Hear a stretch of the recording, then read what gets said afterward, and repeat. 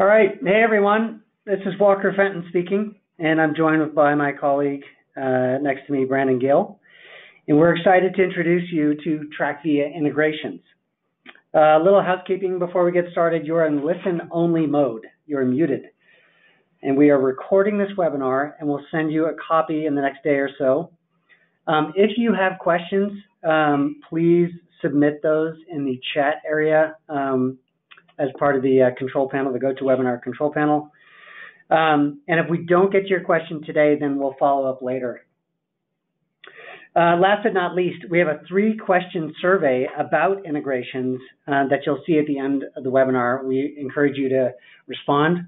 Won't take but a minute to complete, and it's going to give us some feedback on how you feel about integrations. So, all right, Brandon, we ready to go? Absolutely. Very excited for it. All right, let's do this. What problems are we trying to solve? I'm only going to talk for a few minutes because I really want to get to Brandon's demo. But first, I want to give you a little bit of the shape of the problem that we're trying to solve with TrackVia Integrations. No app lives on an island. You all know this really well. We really wanted to find a better way to help you connect TrackVia to the other systems in your organization. We wanted to make sure that this new solution supported the ease of use that you're accustomed to, but we also wanted to make sure that we could support the complexity and the security of your enterprise use cases. So we reviewed a bunch of providers in the space and found that a company called Workato was the best service that we could partner with to meet these specific needs. And so that's what it is behind the scenes, but it's a branded version of Workato. In the past, what you were forced to when it came to integrations, were forced in one of two extremes, right? You could either write scripts against the API, or on the other end of the spectrum, you could use a lightweight API integration hub like a Zapier or Microsoft Flow or if this then that. And each of these has their pros and cons, but it really was that distance between these two solutions that we needed to fill.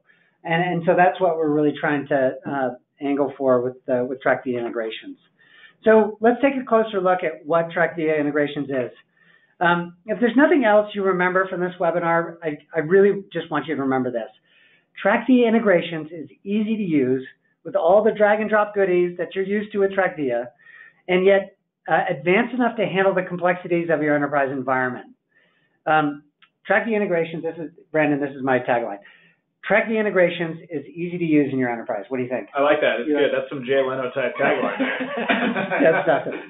All right. Instead of giving you examples of this system talking to that system, what I want you to do, I challenge you on the phone to look at your internal systems a little differently. I challenge you to look at the symptoms for a lack of integrations. For example, do you have manual import-export procedures to reconcile data between the systems?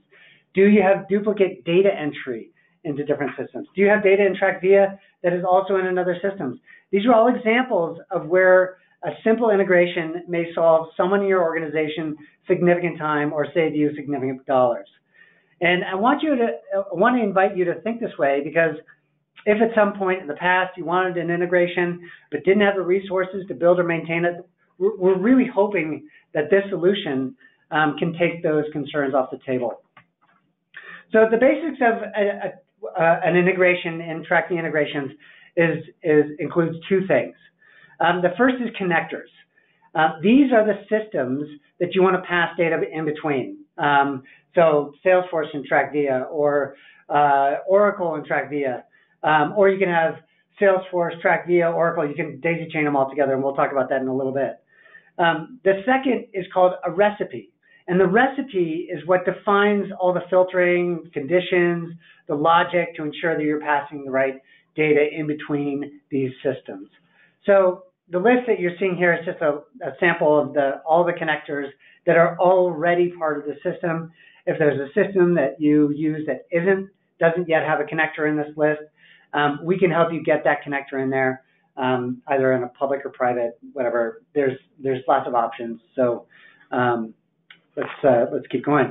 The last slide for me is is I want to dive in a little bit on what complexity means. You know, as we talk about, we needed something that can handle your enterprise use cases. When I say we support complexity, we're talking about a few of the building blocks of a recipe, right? And so you'll see this in action with Brandon's demo, starting with the number one, the triggers, which starts the whole process.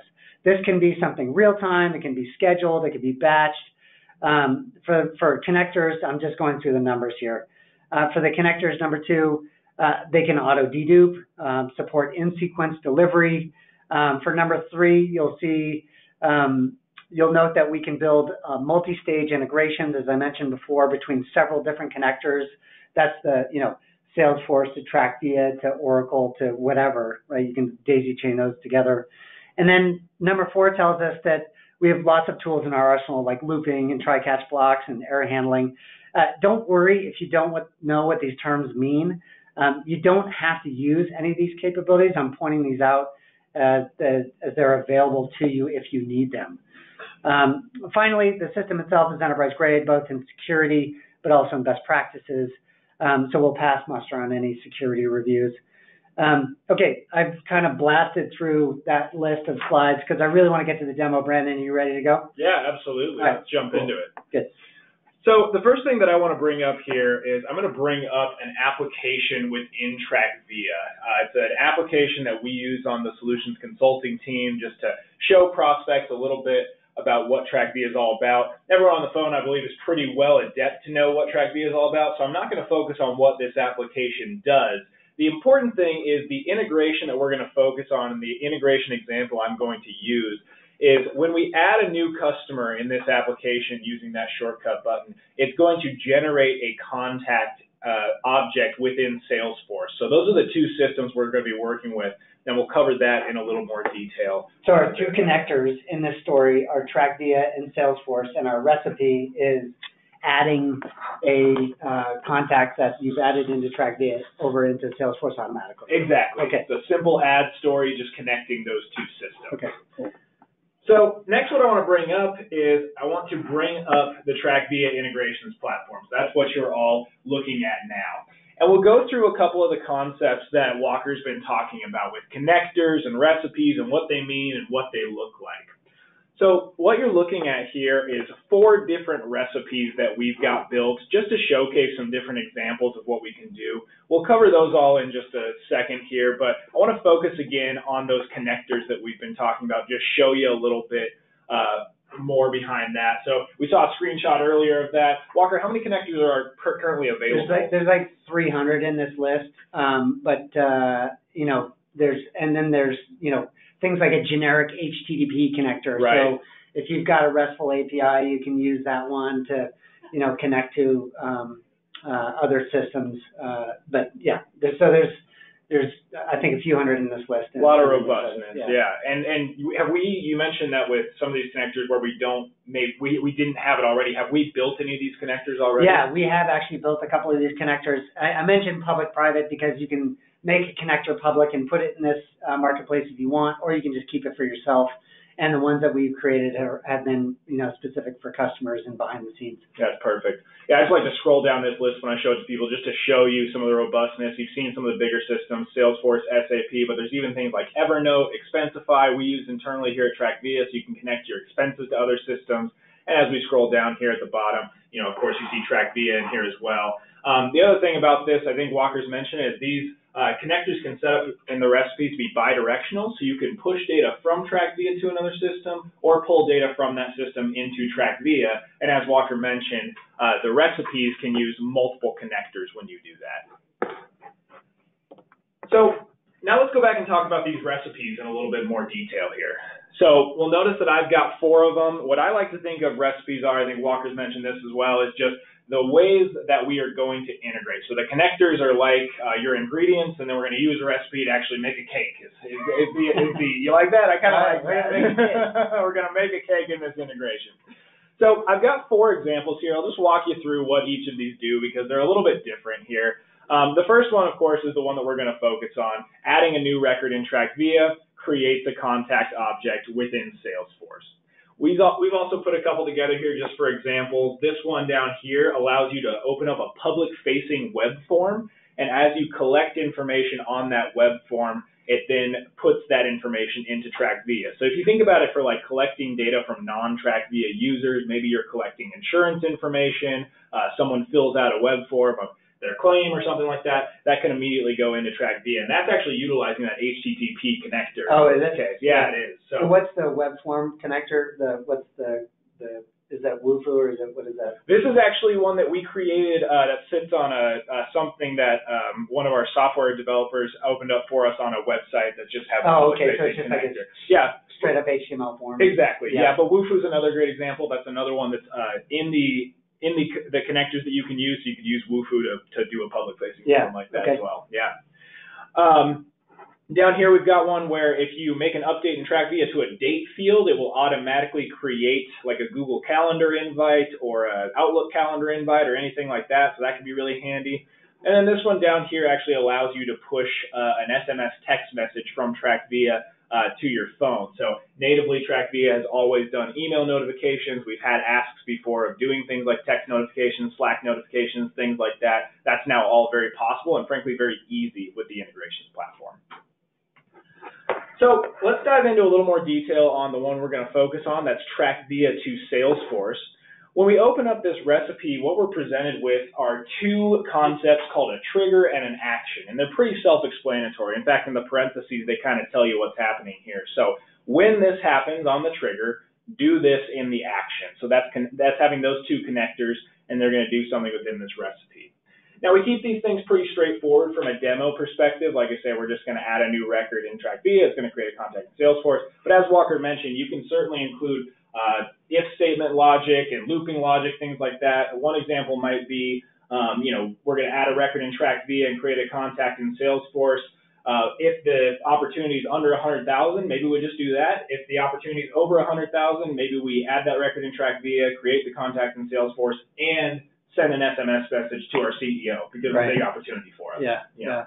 I think the other thing I'd like to highlight is one of the capabilities that you have with the system is the ability to look up a record, look up something happened in TrackVia, go look up the record in Salesforce or something else, and then do an update to that record. That's a really specific and complicated process generally.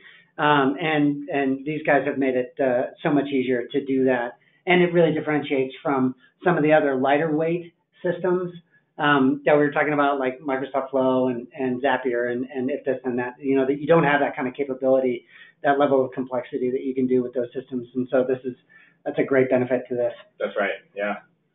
So if we dive into each of these things, we'll take a look at the trigger.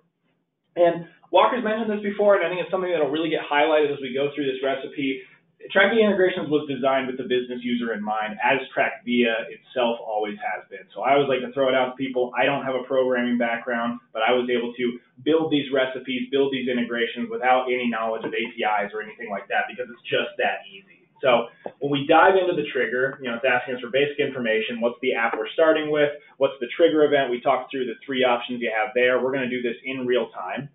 It's going to look for that application, which was a project tracking application, if you'll recall, and we're just going to add a customer. So we're looking at that default customer view. Yeah, so this is basically the setup to, talk to that connector, and that connector is TrackVia, and this is where you're saying, like, I want to talk to this application and get information from this view or watch this view for any changes, right? Exactly. Okay. Yeah, that's exactly right.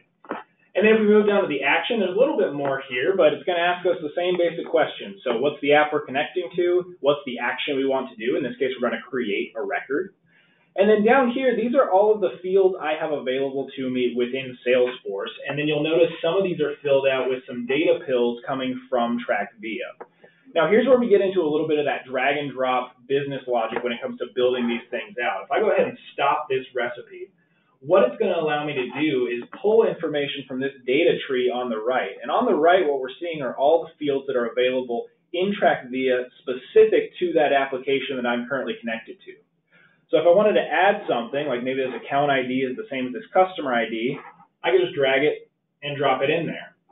You'll notice that when I do that, we've got this text option. We also have a formula option. So you can even add fields together. If you've got name fields like first name, last name broken out in TrackVia, but in the system you're connecting to, it's just one name field, you can add first name plus last name. And that's a really powerful thing as well when you're talking about connecting to other systems. Yeah, doing that data transformation on the fly is nice. Exactly. So let's go ahead and back that out just so we keep everything the same here, and I'll go ahead and restart that recipe. Yeah, so 1 second on that. So when you're editing a recipe, you have to stop the recipe, and then when you're executing the recipe, when it's running, you have to start it again. So there's notion of like, you know, stop, go, whatever, that you have, you know, executing a program versus not executing a program, although they've just simplified it into stop and start. Exactly, yeah, and it makes it really easy to, you know, especially with integrations, as systems change, as you add new fields in TrackVia, as you try to connect to other systems, integrations can get tricky sometimes with that, right? Yeah. Especially if you have those changes happening. So having that ability to stop a recipe, make those changes, knowing that that recipe is not going to continue going is really a good benefit that they've added. Yeah. It's very simple. Good. Awesome. So what that's done now when we started that recipe is it's taken us over to this Jobs tab. We're actually going to come back to this Jobs tab here in just a second, but I want to walk you through these other tabs first. So whenever we have one of these recipes, we've got these tabs going here. If we take a look at the Connections tab, this is showing us what systems we're connected into. So if internally at your organization you have multiple instances of a Salesforce or a Slack or something like that, that could happen at some larger organizations, you can connect all those instances into TrackVia Integrations, but only use specific instances for a specific recipe. And this shows you which instances you're using. So that can be really powerful as well. Right, and that's, you know, could be tied to you got the connector plus the account that's used to authenticate against that system. So you might be using, you know, we just rolled out an API user last year. Like you could select a TrackVia user as an API user and then sign in to that account with that API user. Exactly.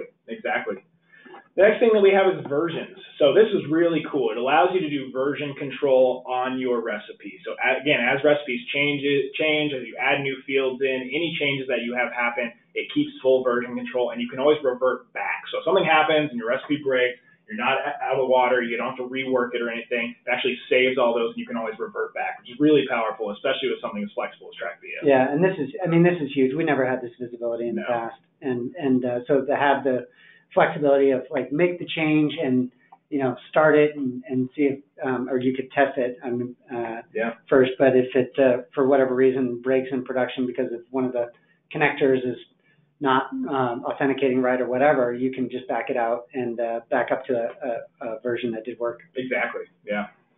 And then the final tab here is your settings tab. So really what this allows you to do is it allows you to make the recipe that you've just made public or keep it private. So we've talked a lot about public versus private. Because we're developing a small community here within TrackVia Integrations, if you all make a recipe and you think, hey, this is really useful and I think it's something that other people that use TrackVia and System X might get benefit out of, you can make that recipe publicly available to everyone using TrackVia Integrations, which is really cool. So it allows them to go in, see what you did, understand how you built it, and maybe build it themselves. Or, of course, you can keep it private as well. Yeah, of course, they're not going to get your credentials on the connectors. Like exactly. Making it public just puts the skeleton of the recipe out there, and then they have to fill in their, you know, authentication and all that goodness. Exactly. Yeah. So let's step back to that Jobs tab here. This is a really cool tab, and it's one that we're going to focus on throughout the rest of the demonstration. What this allows us to do is it allows us to look at all the jobs that have been run for a given recipe, and it gives us logging against those jobs. So you'll notice down here we've got this one in red. This was actually a failed job. And what's really cool about the integrations platform is if we click into it, it's going to give us all the error logging that happened. So we'll see in this case, I tried to run this integration without including the last name, and that's a field that's required on the Salesforce side. So that's why it failed. We can actually see why it failed. I had this question come up yesterday when I was giving a demonstration to one of our current customers of, can I see error logging? And we haven't been able to do this really well before. We've never been able to get this level of detail from the integrations frameworks that we had in the past. So this is hugely helpful. Yeah. So let's go back to that, and now let's actually run this example that we've been talking about a lot. So we're going to go ahead and pull up TrackVia and take a look at what happens when we actually run this integration. So let me put these two things side by side here. So once again, we're in our project tracking application. That's on the left-hand side here. What I'm going to do is add a new customer. It's going to take me into a form here where I can fill in some information. And on the right-hand side, I want you to focus on right here where it says waiting for new jobs. We'll just add this customer in. We'll say webinar 1 is the customer. Oh, I'm horrible at spelling in front of people. There we go. And we'll go ahead and hit save changes on that. When we do that, now that we've added that new customer, we'll see that it last checked at 11:20 a.m. because this is a real-time connector. It'll say it's allowing some processing before the job appears on the page. We'll actually see down here that job is already up on the page. So again, using our job ID logger here, I can step into this, and I can see it took 1 second, 834 milliseconds, so that's pretty accurate, to run this integration. I can click into the trigger and I can see the input, I can see the output, I can see how long it took on the TrackVia end, and we can do the same thing with the action in Salesforce. So our input's there, our output's there, and how long it took from a Salesforce perspective.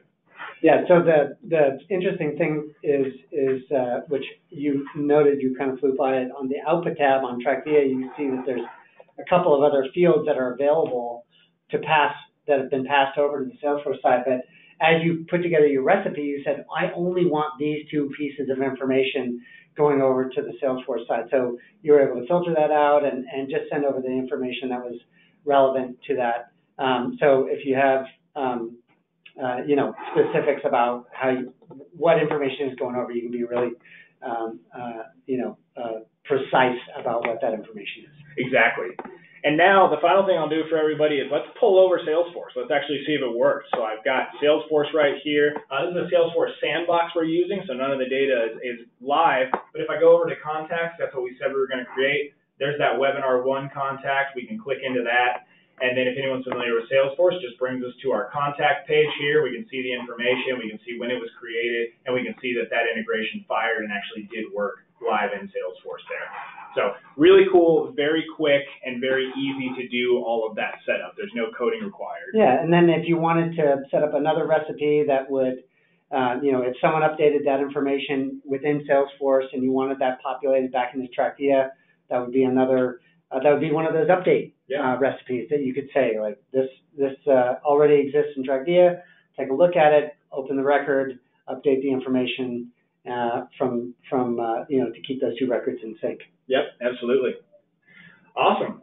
Cool. So it's a pretty high-level demonstration, but I think it's still powerful to show, and hopefully everybody got a lot out of that. I think at this point we want to step forward with a couple of questions. So let's bring back up PowerPoint here. If anyone has had any questions, feel free to submit those into the chat. We'll still be taking those for the next few minutes, and let's open up for some Q&A. Sure. Yeah. So I see the first one here, which is really important. It says you already have an integrations page. Right. Very, very good point.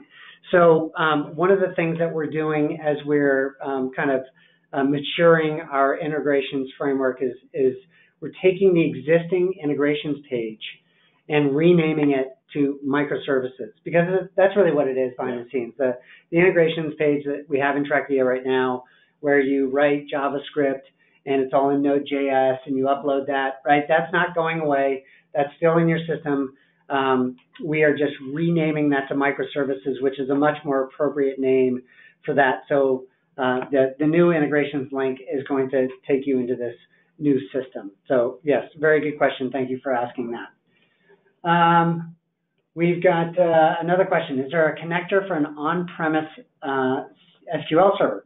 So there are ways to set up connectors through on-prem. I don't know specifically about SQL Server, but I know that there is an on-prem connector, and depending on APIs, et cetera, it's something that's easy to look into.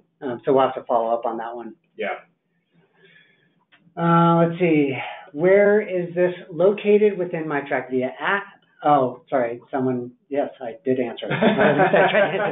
So you're reading people's minds. But I would like to add a little bit to that. So, so this is a feature that is, there's an extra charge to this feature because we're working with a partner on this one. And so when that gets turned on in your account, right now it's for super admins only. and it will be presented in the account drop-down menu. So it's right where the current integrations and your account and your profile and all that goodness on the right-hand side in that upper menu, in the account menu. So that's where this will show up, and when you click on it, it'll take you into this other system. Yeah, I see one question here that I think is relevant to the example we just went through. It's, with Salesforce, are custom fields available in the connector? And the answer there is yes, and it's not just limited to Salesforce. So when you set up the connection within TrackVia, it's actually going to look at your specific account for whatever system that you're looking for, and it'll give you automatically some of the standard fields that are available, but then you have the option to add in some of those custom fields as well. So very easy to configure to your instance of Salesforce or your instance of SAP or whatever other system is out there. Yeah, good. I see a bunch of other questions on pricing. You know, I think just talk to your account rep for that, because there is a pricing model, and how it all works is you know, going to be a discussion you need to have with your account rep. Let's see. If you already have a Workato account, can you access TrackVia through it? Very good question. Yes.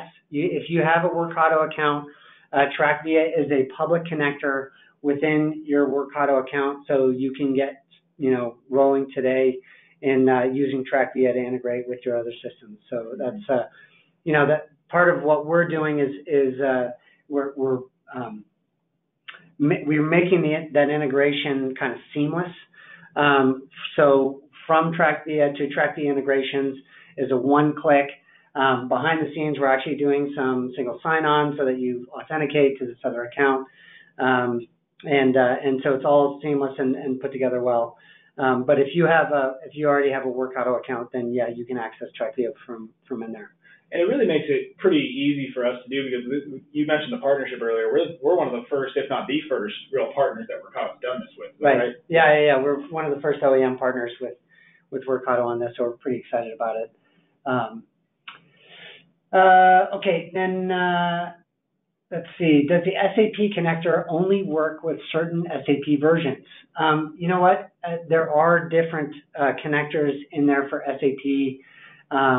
And I don't know the specifics of the different versions of SAP, so that's something that we'll have to get back to you on. And then, is Zapier being replaced? So no, we are not replacing Zapier. You can still use Zapier if you have Zapier with your account. This is just a much more robust version of integrations that will supersede Zapier in functionality, right? So Zapier is still great for doing simple ad stories, take information from TrackVia and spit it over to something else. But, like we talked about, if you want error logging, if you want to be able to maintain jobs and see what jobs have run, and you want to be able to do updates in other systems, and you want to be able to daisy chain those things together, that's where, this TrackVia Integrations will really differentiate from a lighter weight system like Zapier. Let's see. What are some of the benefits of using this connector versus something like Zapier? I think we talked about that a little bit, and so I don't want to rehash that one. And then our TrackVia instance is AWS GovCloud. Any details? You know what? That's another one that we're going to have to follow up with offline. Because there are some specific, differences in whether you're in GovCloud or HIPAA or, in our general TrackVia environment. Good. Awesome. Look at that. 11:29. 11:29. Perfect timing. We've got through most of the questions, and I want to be sensitive to the rest of your lunch hour, and so Brandon, take us home. Yeah, we'd like to thank everybody for being with us today. Again, my name is Brandon Gill. I was joined by Walker Fenton, our SVP of Product.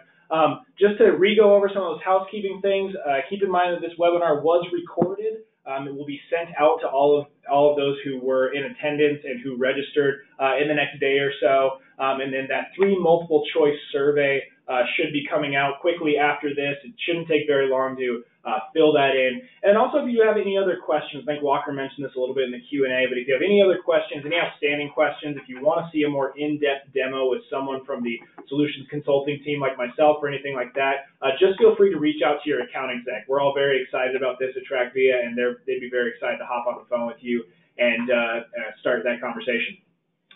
Awesome. Well, thanks, everybody. Have a great day, and we'll talk to you soon.